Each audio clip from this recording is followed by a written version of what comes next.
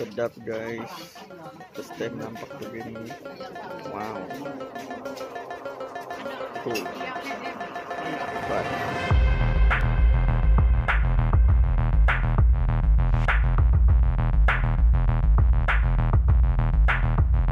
nah guys, di sini main tekan-tekan guys, isi itu elektrik reload lah dikatakan, tapi elektrik top up.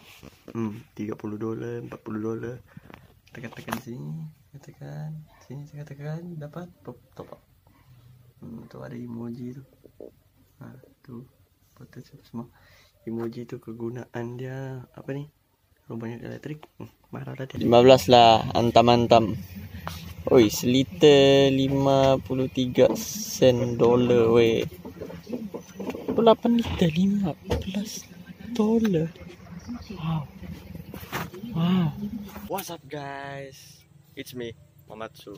So today we're at Brunei Darussalam day 2, vlog number 7. I think lah. I don't know.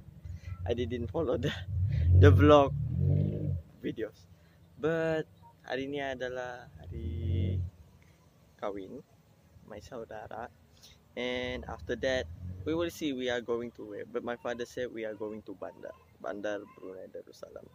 But anywho, enjoy some cinematic shot or something. I don't know, but yeah, just enjoy it.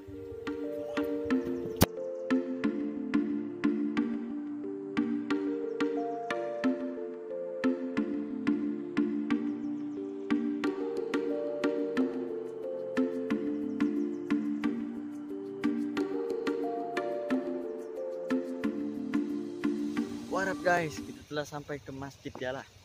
Masjid paling besar. Sini tempat masuk dia. Buat sultan masuk lah, sholat apa bagai. And then see the Kuba man. Oh, kereta lipas. Ben saja. Tapi inilah mula-mula kita akan tengok masjid dia. Nanti lah juga.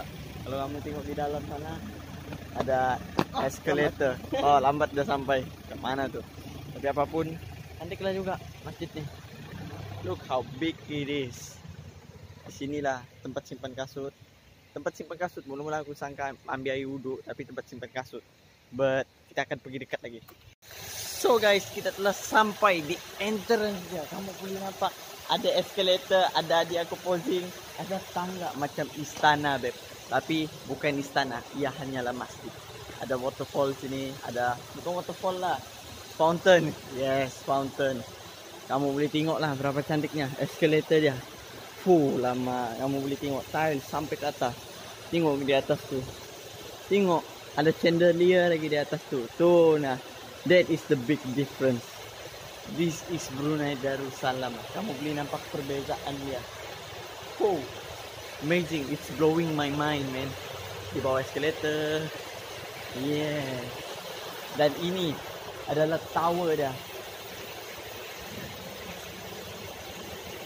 Tinggi kalau kamu tengok dari bawah ni, sangat tinggi. It's like you cannot imagine, it's big, it's so big, it's so huge.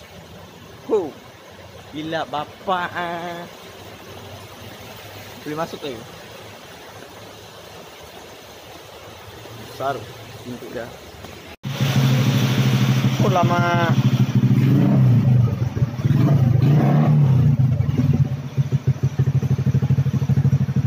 Power.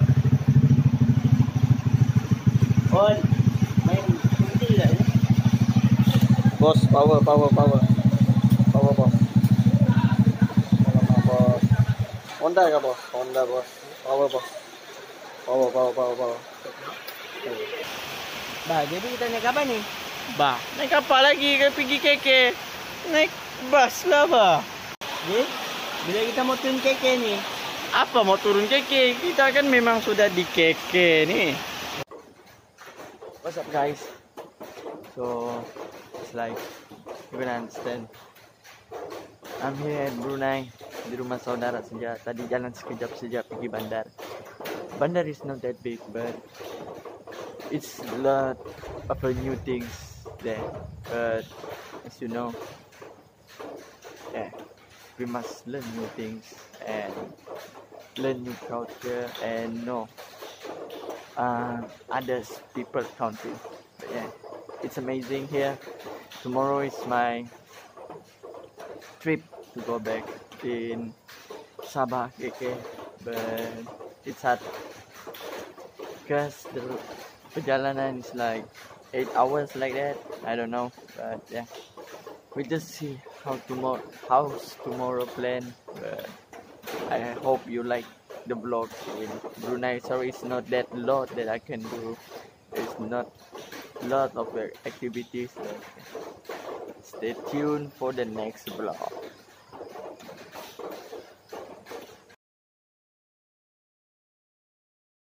So what's up guys? So hari ini adalah day 3, hari last kami di sini di Brunei Darussalam. Sorry lah kalau silap cakap tu, tapi apapun memang Darussalam lah. Itu memang confirm. Balik-balik sudah cek map. Jadi hari ini nak tahu plan di bandar atau negara Brunei, tapi kami akan balik ke KK, Kota Kinabalu.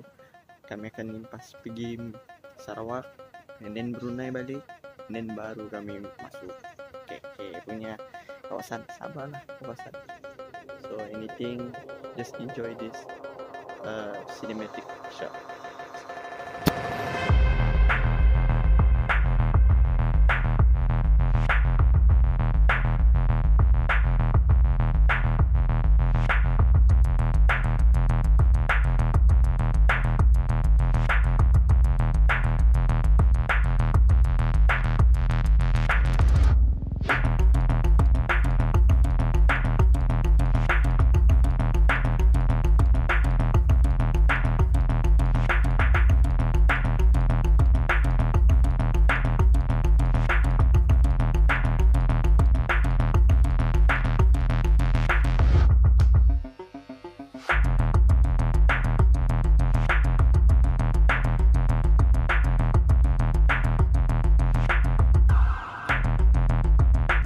Sampai di Sarawak daripada Brunei, dan kita nanti akan pergi Kota Kinabalu.